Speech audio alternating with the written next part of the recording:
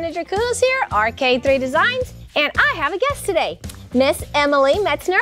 She is the wife of my very talented videographer, and now has just come on board on our team as our production manager. So welcome to Emily. I'm so excited to have her on board. So I'm gonna just grab her and just initiate her on her first day here and have her help me do this granite. So today we're gonna do a bagged granite. I know we've done some bagged granites before, but we're gonna add a few more little elements to this one.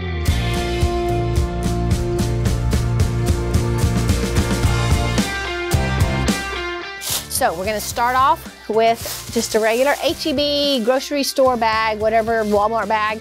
But we wanna make sure, and check yours, we wanna make sure our logo is on the inside, okay? Because you don't want your paint to transpose or transfer onto your surface. Now, this is a 2x8 sample board. Picture old rusty tin. All the browns, all the silvers and grays that are in that is the inspiration for this piece. So I'm starting off with leather gray spray paint.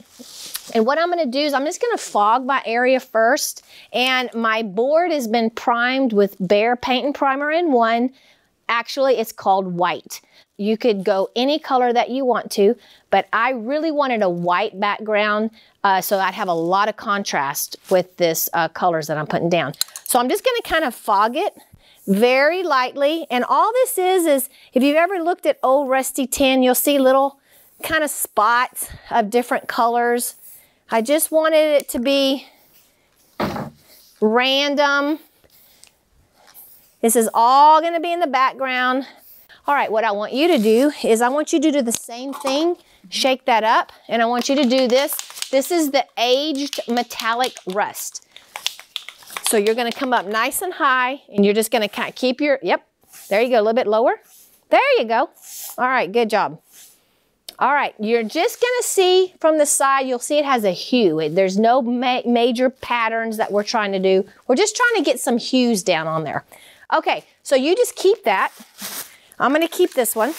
We're gonna take our bag and we're gonna crunch it up so that we have a pattern almost. Okay. All right, now, I will tell you that when I do this in a big area, when I'm doing a lot of countertops and a lot of spray paint, I do wear a mask, but we're gonna just be very careful and we're not gonna spray it all in the air. We're gonna do it right here so that we really keep our fumes down, but make sure that you are in a well-ventilated area when you're using your spray paints. All right, so what we wanna do, go off our board and you just wanna spray so that you have kind of just like that. And then we're just gonna very randomly push it down. There you go. And then just keep loading your bag.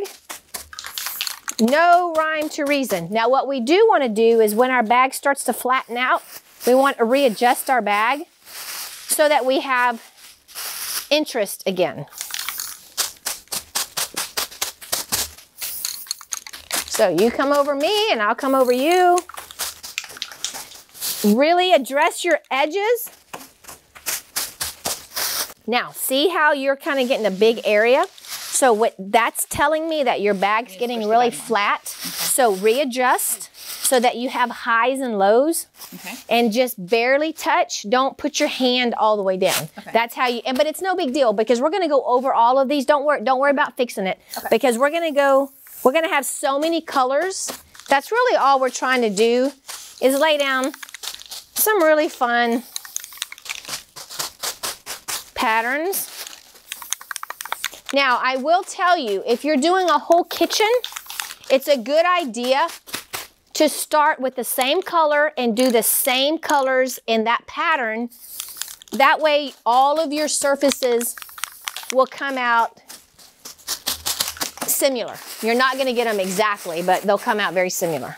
Now, with real granite, a lot of times you'll have more areas of just white, more areas of maybe one darker color. So as you start, kind of in your mind say, you know, do I want one end to be more of a rusty end? Do I want to have another end to be more of the silvers? So kind of have that in your mind as you start your project, and that'll dictate where you lay your colors down.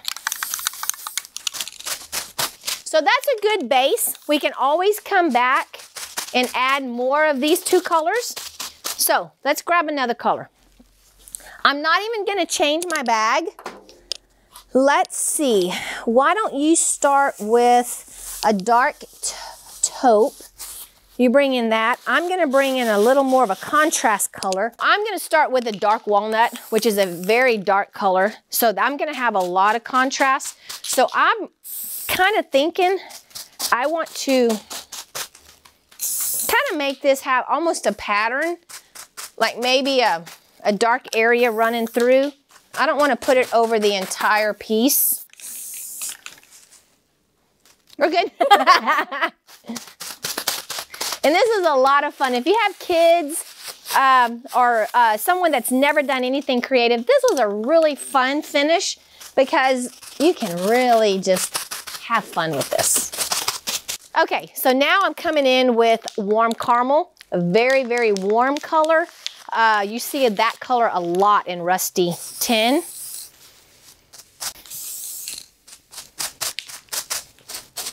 And Emily has, what color do you have, Emily? Kona. Kona.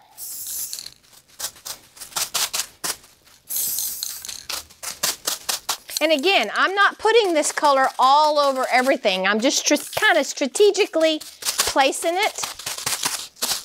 So let's start in our grays now. Okay. I'm gonna grab a dark gray. If you'll grab that smoke gray. Now you can kind of see as you keep layering these colors, how it's kind of coming alive.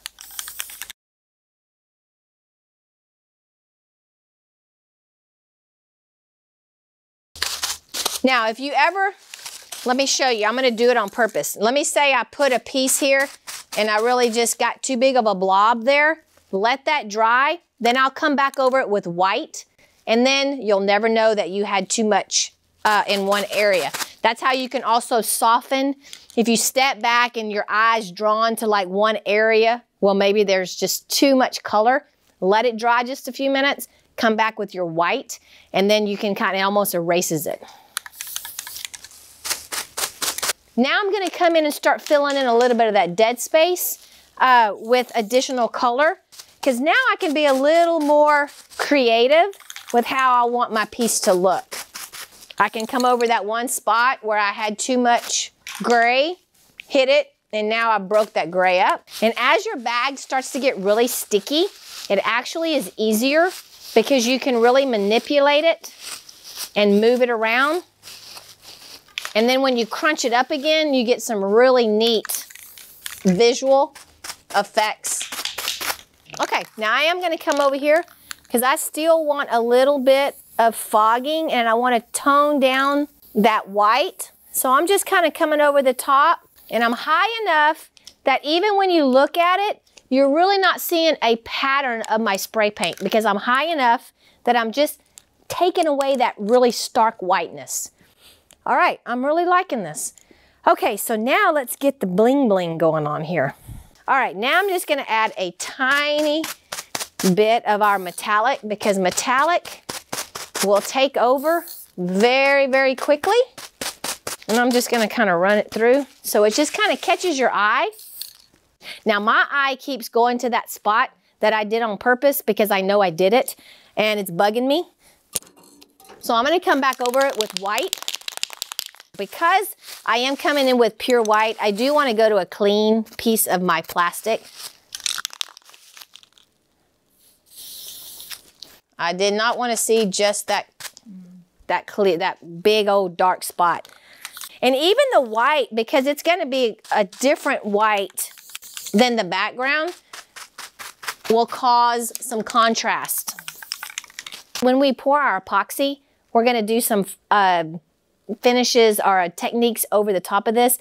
This is just the background, all right? So this is not gonna be what our eyes are drawn to immediately.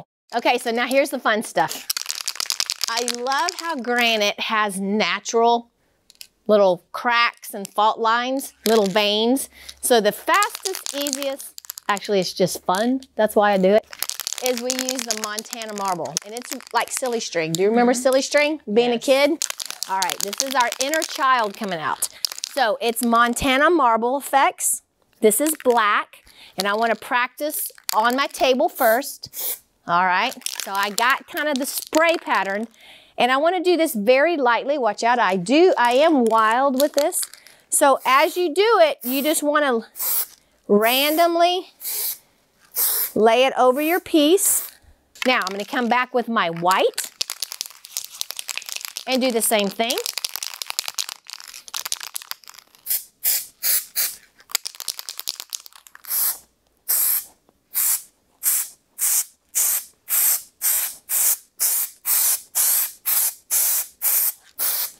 All right, what do you think?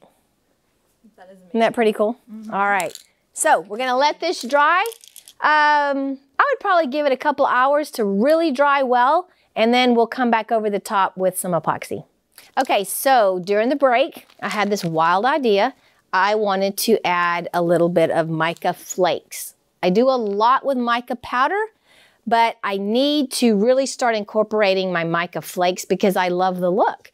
My paint is still tacky, so what I'm gonna do is I'm gonna come in here.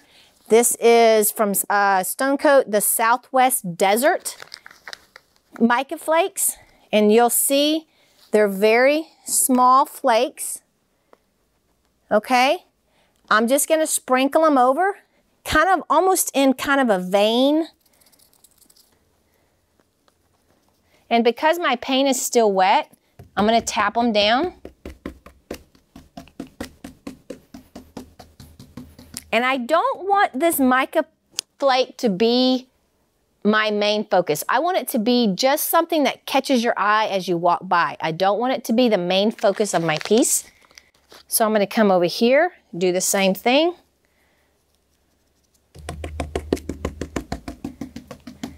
Tap it down. All right, now I'm gonna come back with some reflective mica powder. This also is from Stone Coat. And I'm gonna be a little more random with this. These are little bigger flakes. So these are going to really catch your eye.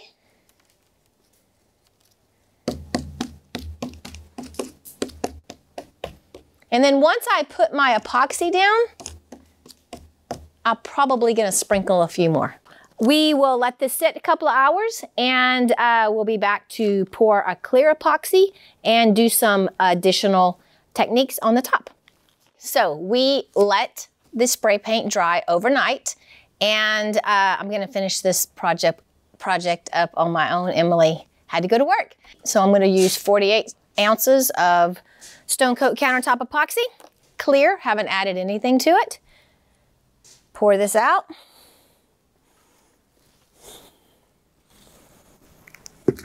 And I like to heat up my epoxy before I trowel it.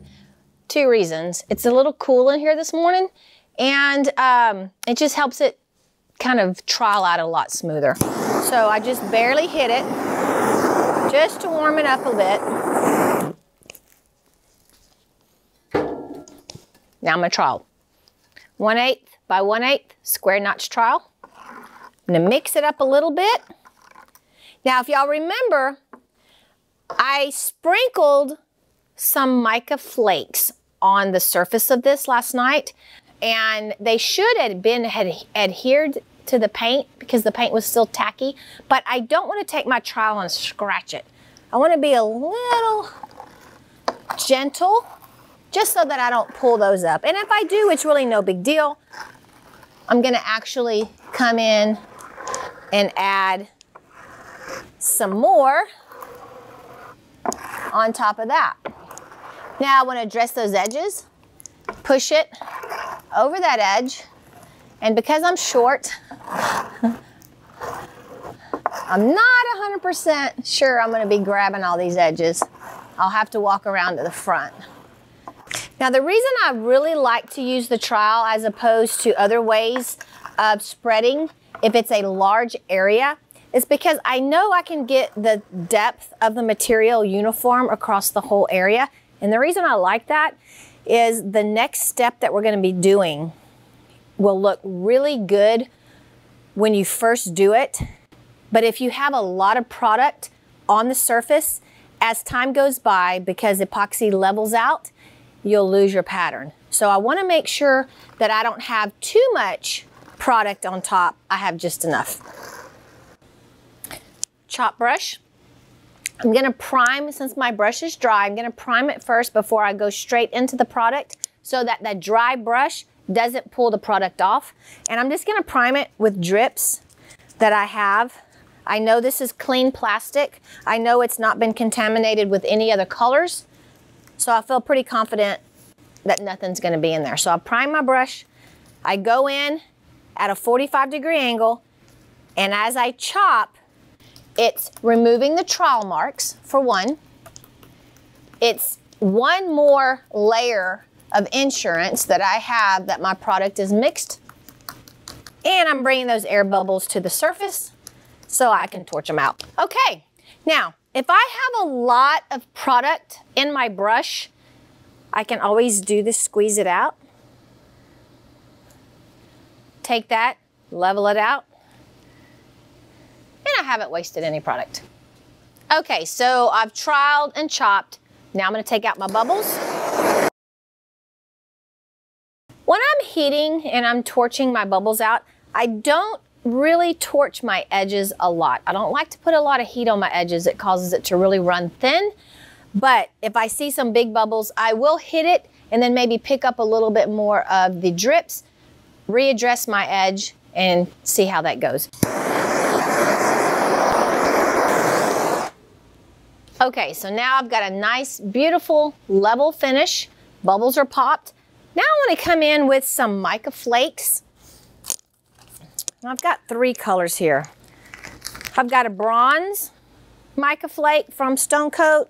I have a reflective pearl mica and a silver mica. Now the reflective pearl micas are really big. They're really big flakes. I think they're gonna really give some cool looks. But I'm gonna start with my bronze. I don't want them all over. I want them in areas like natural stone. A lot of times natural stone will have little flakes ever so often. You don't see them completely over the entire piece. So I'm gonna kind of bring these in and strategically kind of place them almost in like a vein. Yeah, I kind of like that. If you go from really high, you can kind of let those just kind of flow where they will. All right, now I'm gonna come in with my bigger flakes. This is the reflective pearl. So I'm gonna be real strategic with these and be a little more random. And I know that the camera is not gonna pick this up because I really have to move around and let the light hit it just right for me to be able to see it. And that's exactly the look I'm going for. I don't want these flakes to be the first thing that you see when you walk into the kitchen. I want them to be interest, kind of like peekaboos. Now you kind of step back, evaluate your piece, and see if you have like clumps of the mica powders anywhere that, I mean the flakes maybe that you want to push down. Right here I've got a couple of clumps. So I'm just going to take my fingers and I'm just going to kind of work that down in. Get those mica flakes to go down into the epoxy, and also sometimes they turn a little bit and they're going to catch the light a little bit different. Now the next technique I'm going to do, I'm going to fracture this so it looks like granite, but I like to let my epoxy set 10, 15, even sometimes up to 30 minutes because I want it to start to get a little heavy, a little gelled, so that when I do the next technique, my finish, my pattern doesn't really move a lot. I want it to kind of stay. So I'm going to give this about 10, 15 minutes to sit, and then we'll go on to the next step. Okay, so I really don't like to waste material, and I'm always adding things to the top of the finish. So I'm going to scoop up my drips, put them in a cup.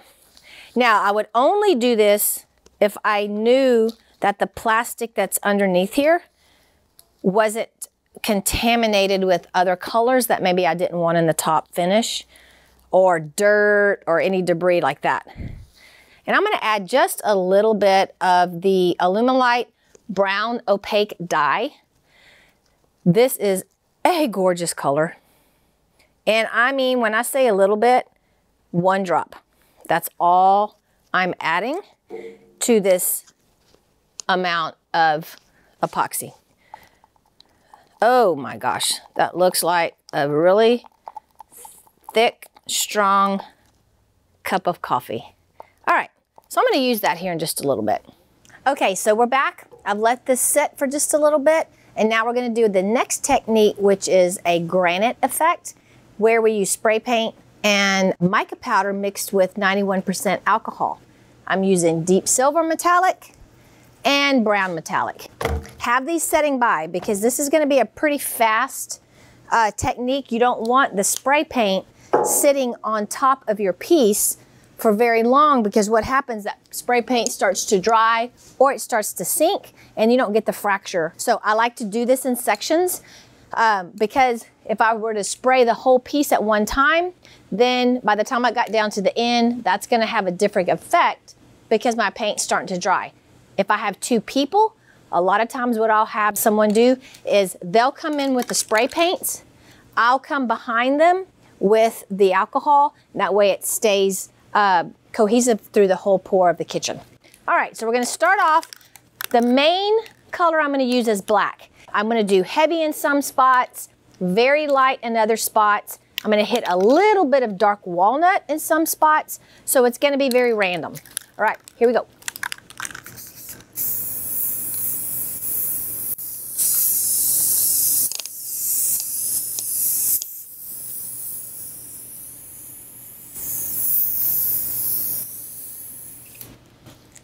Get my alcohol, and I have my alcohol where it's dropping big drops. You can also put it in your hand and you can drop it. I really like to do it like that also because you get a little more control.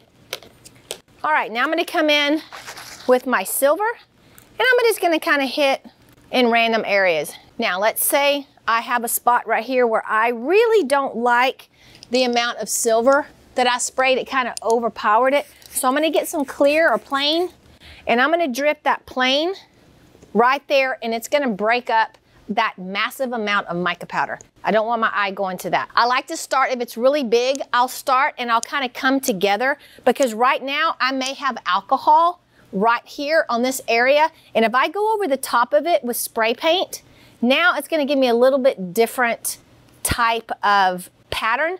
So I'm going to kind of come down here and work so that this alcohol has a little bit of time to evaporate. And I'm going to come in, hit my edge. And you'll notice I'm doing the same pattern, the same thing that I did there. I'm not changing anything up. All right, perfect. All right, moving fast. I'm going to come a little farther down the line here.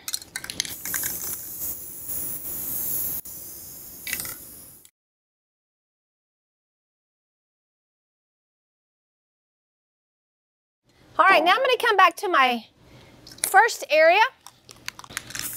I'm going to spray a little bit here. And I'm not going to make this quite so dark. I want it to be a little less dominant. Oh, yes, I like. All right, same thing here.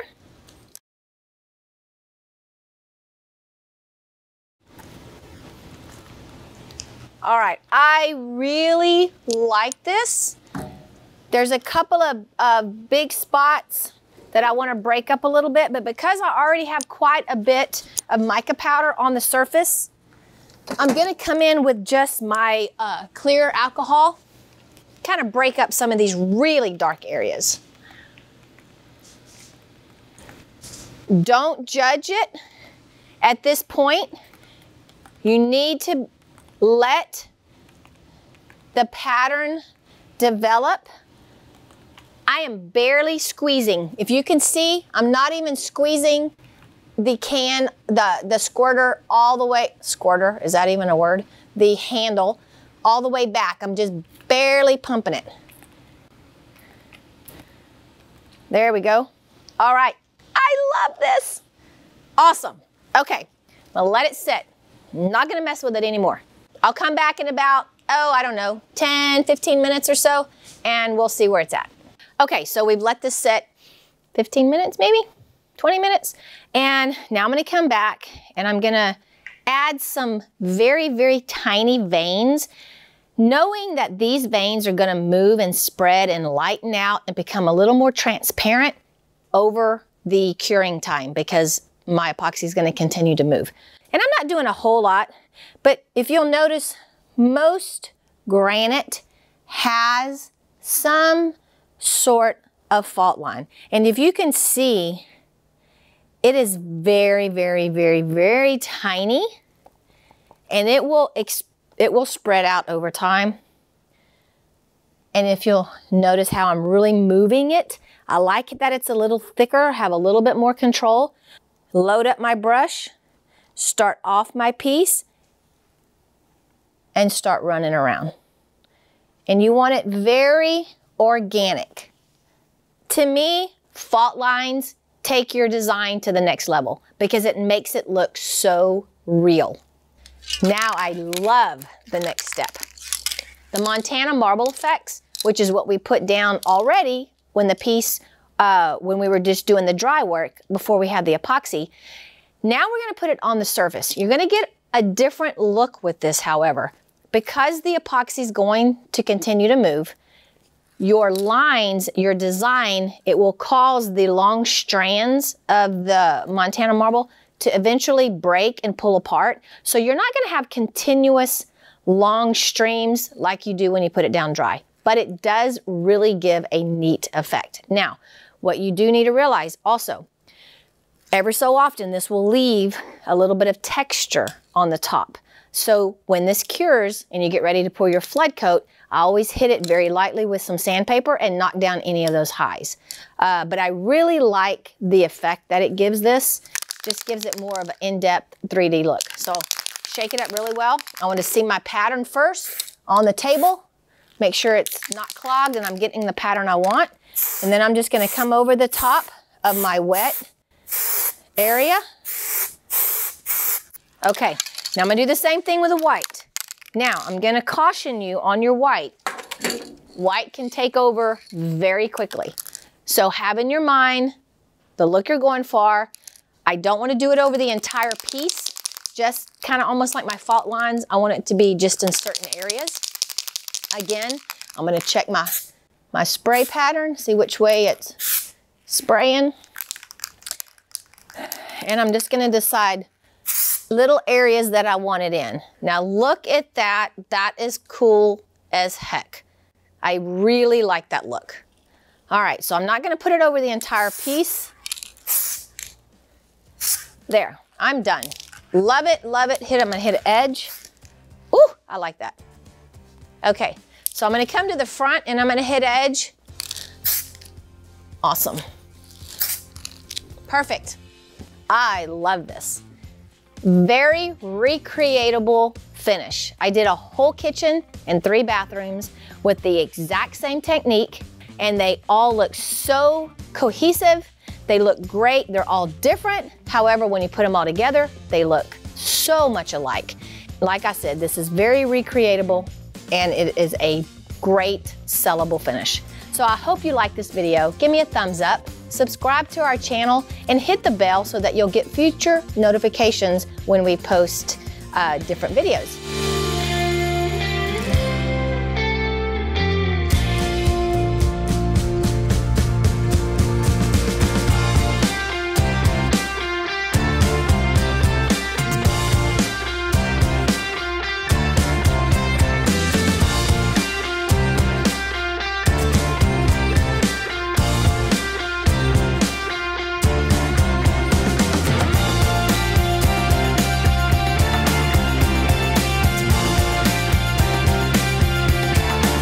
Don't be scared, move forward, and be creative.